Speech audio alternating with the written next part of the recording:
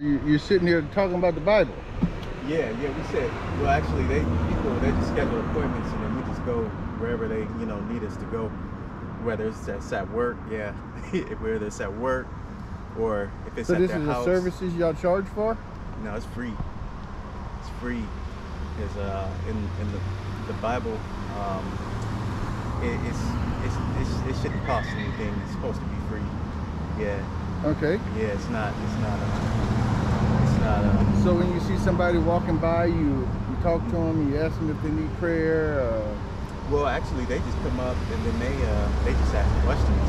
They're like, hey, so what does this mean in the Bible? What does that mean? Or why is this happening now? And then we answer the questions from the Bible. We don't give our own view on things. It just whatever question they ask, we just show it to them from the scriptures. So what made you a believer? Well, you know what? I study different religions. I study secular history, and everything that the Bible says, everything is 100% accurate. When I study science, the Bible does not contradict it at all.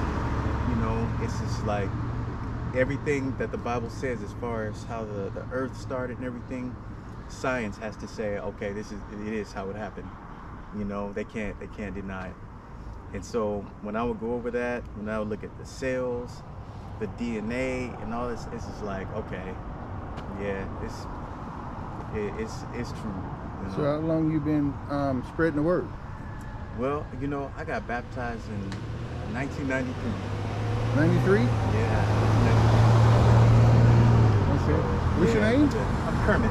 Kermit? Yeah, Kermit, like the frog, no relation. Kermit? Okay. I'm Isaac. Isaac? Oh, okay. Like in the Bible? Yeah, the son Isaac of Abraham. Abraham, yeah. Yeah, that's me. That's you, okay. Yeah, that's a privilege to have that name. Of course. That whole story. My name means he who laughs. Really? In Hebrew. Wow. And so I have a habit of trying to make everybody laugh, and so I guess it came naturally, You know what I say?